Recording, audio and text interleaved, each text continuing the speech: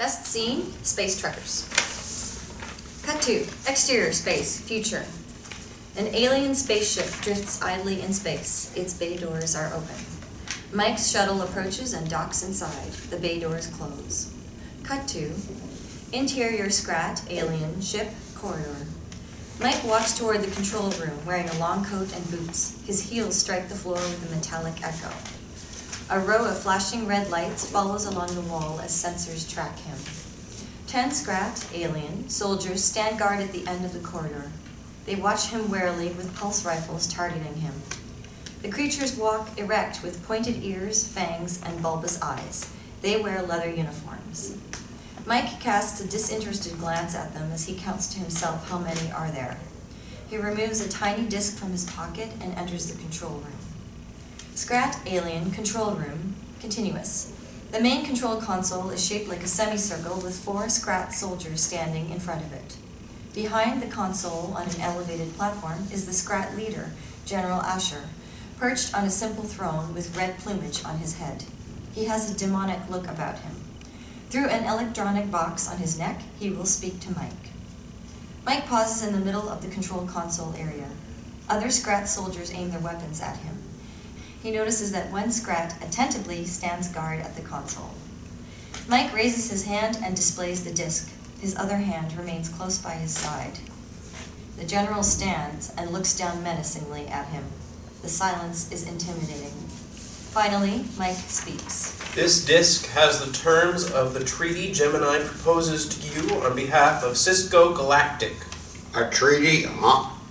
A Scrat officer, Carnak, takes the disc from him. Mike stares down Carnak. Carnak isn't intimidated by Mike and stares back at him in a tense moment. They don't like each other. I don't trust you. Feelings mutual, lizard face. We've met before. Yeah, at your mother's. Carnak snarls at him. Mike grins. General Asher pounds the console with his fist. Enough! Carnak snarls again at Mike. Mike snarls back at him. Carnak hands the disc to the general. The other soldiers wait for instructions from the general. On top of the console is a sophisticated module with flashing lights. The console monitor displays the location of all the space stations in the sector. Mike notices and realizes it's very important. He subtly slips his hands under his coat. General Asher stands with muscular arms folded.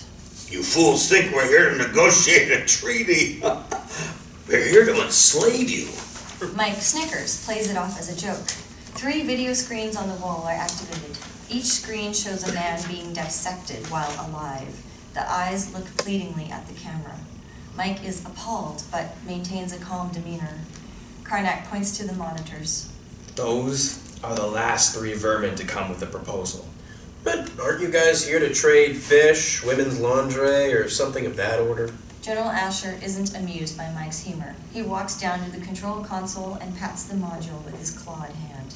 You will transport our ships across the galaxy in no time with this little device, and your people are helpless to stop us. Carnak approaches the general and whispers in Scrat dialect into his ear. Both stare at Mike. The general nods to Carnak. Seems we have an old debt to settle, Colby. Carnak grins, baring pointed teeth. Mike looks disappointedly at Carnak. General Asher gestures for his guards to seize Mike. Mike expects this and slides his coat back with both hands. Attached to his belt are 6 grenades, 4 silver, smoke flash, and 2 black, explosive. Then let's party, boys! Mike tugs 2 of the silver grenades off his belt. He lobs one across the floor toward the Scrat soldiers and another toward the control console. The flashes stun the Scrat soldiers. Smoke fills the console area and the corridor. Mike again reaches under his coat and pulls out the last 2 silver grenades. He hurls them into the corridor. 2 flashes and smoke fill the exit from the control room. The general shouts in a garbled language at his soldiers. They frantically search for Mike in the smoke. Mike rushes to the console and decks the sentry with a punch to the face. He hurts his hand. Damn it! He removes the module from the console and makes his way through the smoke toward the corridor. Pings from random pulse fire are heard as the soldiers fire blindly from the corridor. Mike pulls 1 black grenade from his belt and rolls it into the corridor. He flattens himself against the wall. Corridor continuous. The ensuing blast silences the gunfire. Soldiers lay across the floor, dead or mortally wounded. Mike rushes down the corridor. He pulls out the last black grenade and lobs it behind him.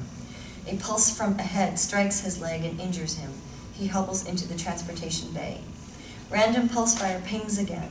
Another blast silences them. A klaxon warbles, sounding a warning throughout the ship. Cut to interior shuttle. Mike lunges through the hatch into his shuttle. The hatch closes.